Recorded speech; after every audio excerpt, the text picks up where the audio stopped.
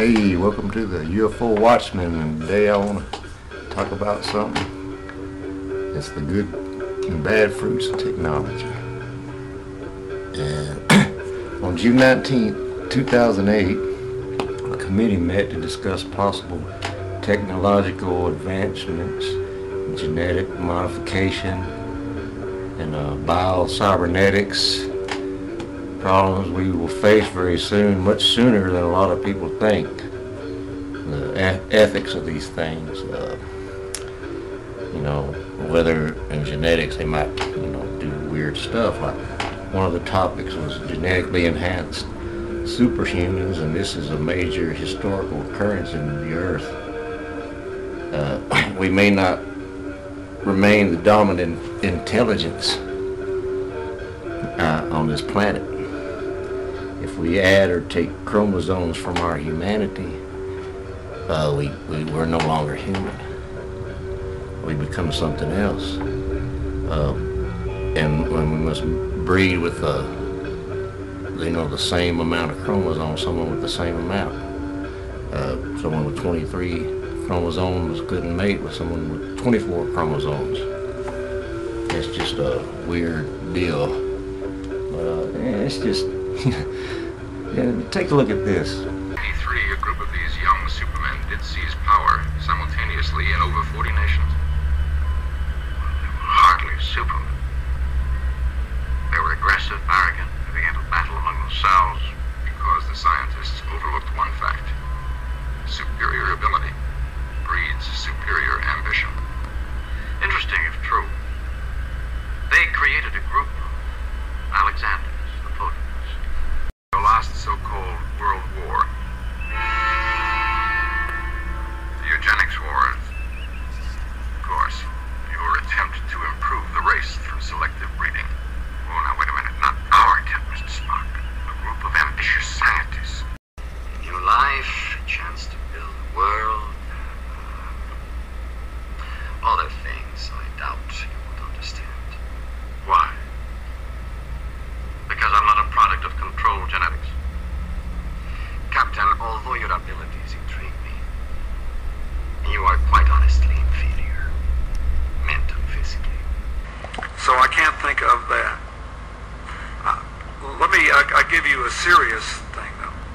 I spent a lot of, in 2000, I was able to participate with Tony Blair and representatives of the French, German, Japanese, and Canadian governments in announcing that we had succeeded in sequencing the human genome. And perhaps some of you have investments in all these biotech companies, and now you know we cloned Dolly the sheep, and now apparently they may have cloned a dog, and we were all talking about this. My own view is that assuming we don't do something stupid like burn ourselves up with global warming or blow ourselves up with a military conflict we could just as easily avoid, I think a lot of these biotechnology issues will be the dominant sort of intellectual and ethical challenges of the lives of those of you who are 10, 20, 30 years younger than I am. Because I think that we are going to be able to save people's lives that, my generation couldn't be saved. And we are going to come up against the limits of our own mortality in a way we never could before. And a lot of the things that happen, good and bad, will be stranger than anything ever written in science fiction. Well, it was also written in the ancient books of the prophet Enoch that in the days of Noah, some entities came down from the sky called the Nephilim, and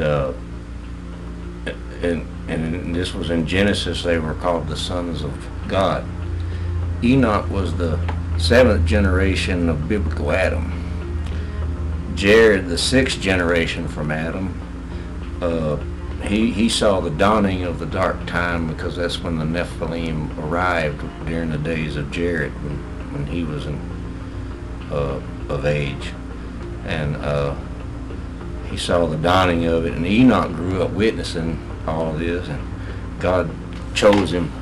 Enoch conversed with the Lord of the ages, and he was chosen to expose and pass judgment on these beings because they came down to earth far as I understand, and altered our genes and taught us a lot of harmful things, introduced a lot of harmful things into our lives that we didn't need, and they mated with our women and produced giants, abominations, and that turned on the humans and caused a lot of havoc and used their power to control us. You know, the ugliness just kept going on, and that's today. It's like the days of Noah with all this genetic modification. It's just it boggles the mind.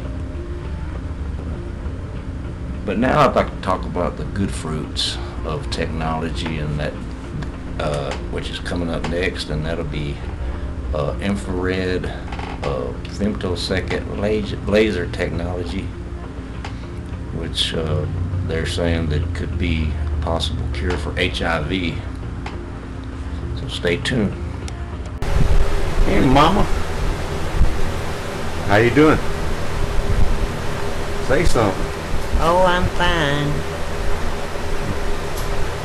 How you doing? Oh, I'm doing fine.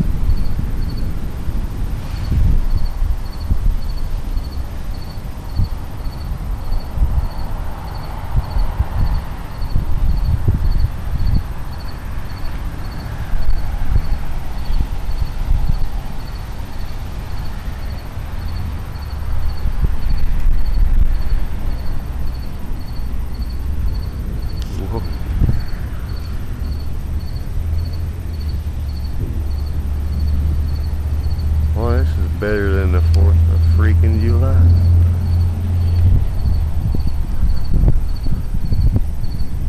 Going off like crazy.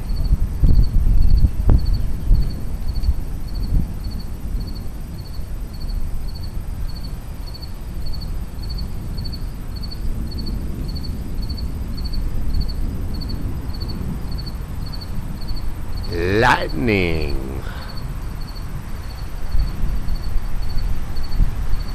On the UFO watch. And there's the ice cream man.